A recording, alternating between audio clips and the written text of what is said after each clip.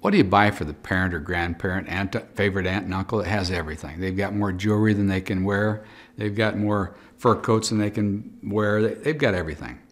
One option is a memories book.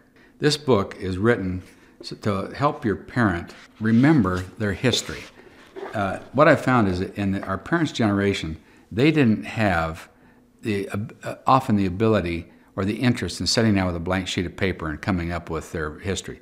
But if you ask them things like, how would you describe yourself to a stranger on the phone? What kind of person are you? What adjectives would you use to describe yourself? What are your key strengths, etc.? If you ask them to describe themselves with those questions, they'll answer them. When they do, you've got a priceless book, because no matter how much you're willing to pay, once they're gone, you can't get it back. You can't have them redo it.